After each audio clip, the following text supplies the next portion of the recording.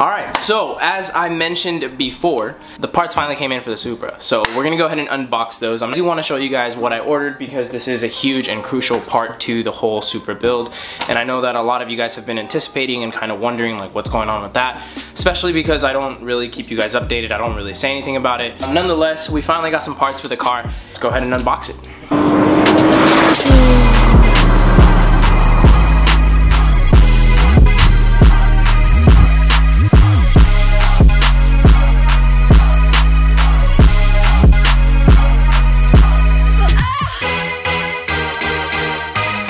Before we continue on with this video, but I do want to give a huge and quick shout out to Mo over at Real Street Performance because he's been helping me out for about the past 2 years since the Supra went into construction, and I took a huge break because for a while the Supra was on pause.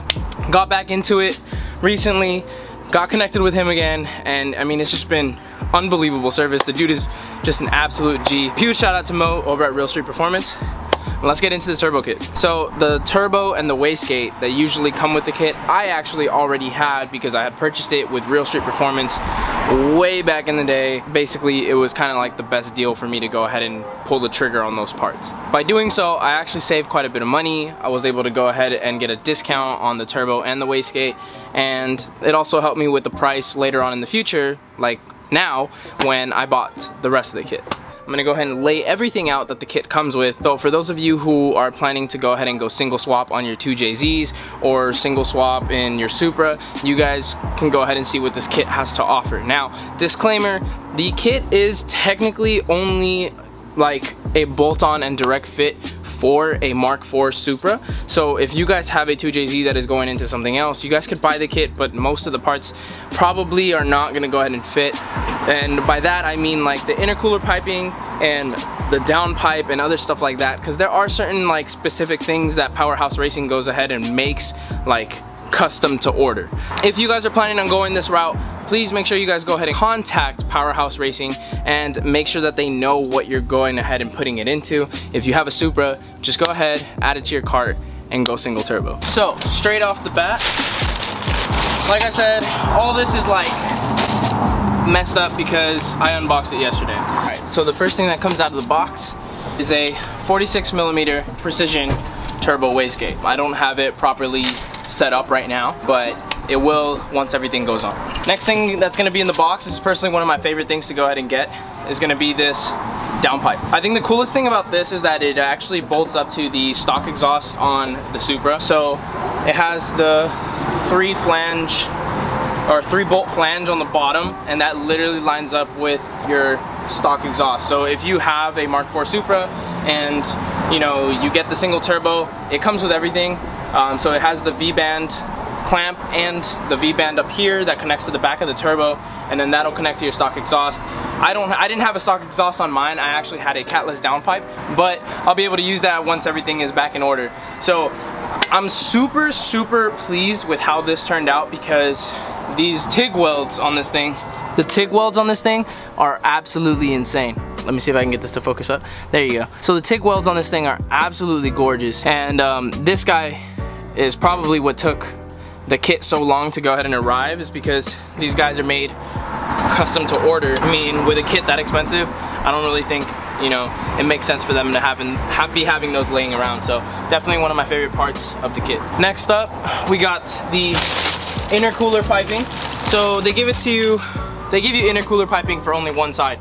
So this is gonna be from the turbo to the intercooler, but the intercooler to your intake manifold, that you have to figure out on your own. So luckily I had a front mount intercooler on my Supra before I went single turbo, so I had it for the twin turbo setup, and so I have all the piping basically that I need, and this is all for the turbo to the intercooler, and I already have the intercooler to the intake, so pretty much all set. But these guys, you have options for these. You can go ahead and get them powder coated. I didn't want to get them powder coated just because I didn't really feel like paying extra, if I'm being completely honest with you guys. But it's definitely a good idea to go ahead and get them powder coated. That way they can, you know, resist heat a little bit more. But yeah, there is always that option with Real Street Performance or with Powerhouse Racing. So the next things are gonna be your oil feed and oil return line.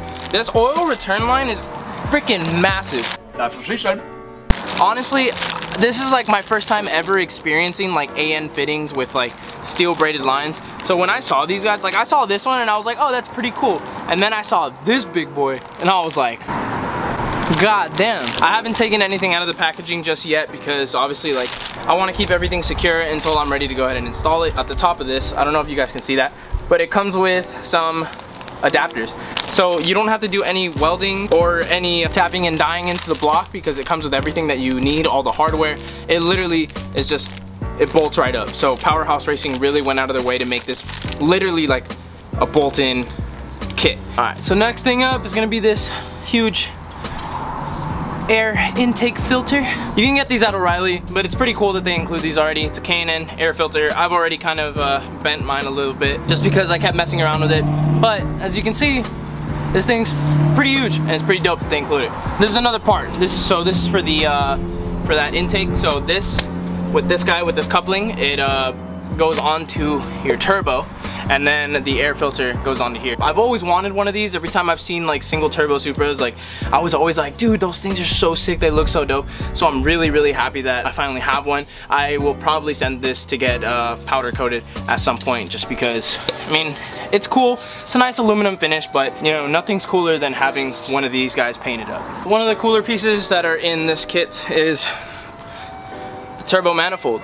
So if you look at this, compared to the one that I used to have, the one with the twin wastegate, twin scroll, everything, this is a lot more of a simple design. But honestly, like this is really all you need if you're gonna be going single turbo. The flange at the bottom for your wastegate. So your wastegate connects here at the bottom. Obviously these will connect onto the exhaust side, and then your T4 is just on the opposite side of that. So this is literally everything that you need to go ahead and get it done. It is a cast iron manifold. So because of that, this thing is capable about 900 horsepower, maybe a little bit more depending on what mods you have. But as you guys know, cast iron is basically what most of the 2JZ is built out of. So with your supporting mods, I'm pretty sure you can see some pretty high horsepower in your Supra or 2JZs with something as simple as this. We got another one of my little favorite parts with some nice TIG welds on it. This is gonna be your dump tube for your wastegate. All right, and the part that everybody's been waiting for. I've shown this on my channel before, but if you get the kit, you're also gonna get one of these big boys. This is a ball bearing Precision 6266 turbo. According to a lot of reviews and everything, it's like the perfect street build turbo. Same thing, you could have had it powder coated on the back side because the exhaust side is, you know, cast iron, so I do have a little bit of surface rust that I need to go ahead and clear up just before I mount it onto the car. I don't know, I still have to see. I am thinking about just getting a turbo blanket for it, if I'm being completely honest, but this is essentially what you would get with this kit. Once again, you do have the option, you do have the choice. You can go ahead and get a ball bearing, you can get a journal bearing, you can change the size. You just have to make all those adjustments or, you know, preferences with Real Street Performance or Powerhouse Racing. Everything that comes with the kit is right here. This is everything. You have all of your hardware, your oil return, your feed lines, more hardware, adapters, or wastegate, downpipe, intercooler piping, air intake filter, or like the pipe that goes to the air intake filter. You got your exhaust manifold, your turbo, your dump tube, your couplings, some more hardware, your hose, and another little baby air filter so you can vent your crankcase pressure out into the atmosphere. I'm super excited at the fact that it comes with everything that is needed. Well, I can't thank Powerhouse Racing enough for making such an awesome and dope kit. I mean, it literally comes with everything that you need to go ahead and swap your Supra over to be single turbo. Well, I'm gonna go ahead and show you guys around the 2JZ real quick just so you guys can see what I have on my build already. And right after that, we're just gonna go ahead and start getting some stuff installed. So without further ado, let's go around it.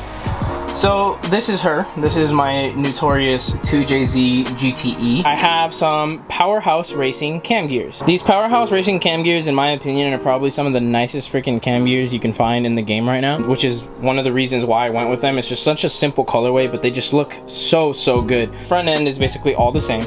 I have an OEM oil pump, OEM water pump. I have a pulley connected right now to this one with one nut, but I'm actually going to be removing that pulley because I have a new set of pulleys thanks to a good friend of mine named Michael. He actually sent over some pulleys for the 2JZ, so I'm actually very excited to go ahead and get those on. One of the later modifications that I'm going to be doing to the valve covers, I'm actually going to be removing these guys to go ahead and replace them with some that have AN fittings because I'm going to go ahead and put that onto a catch can. I also have some shortened titanium exhaust studs that I got from from Bear Boost Performance, and huge shout out to them for hooking me up with these guys for a fairly good price. Makes a huge difference for anybody who's going single turbo. When I had my old exhaust manifold mounted up on this guy, these exhaust studs made it so much easier to go ahead and get it installed. One thing that is definitely going to change as well is going to be this guy. So this is the oil return line for the twin turbo setup.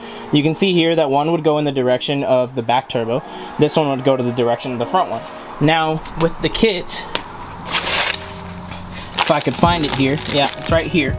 So this guy is actually going to go ahead and bolt up to where this would bolt up, and that's how we would connect our AN return line to the turbo.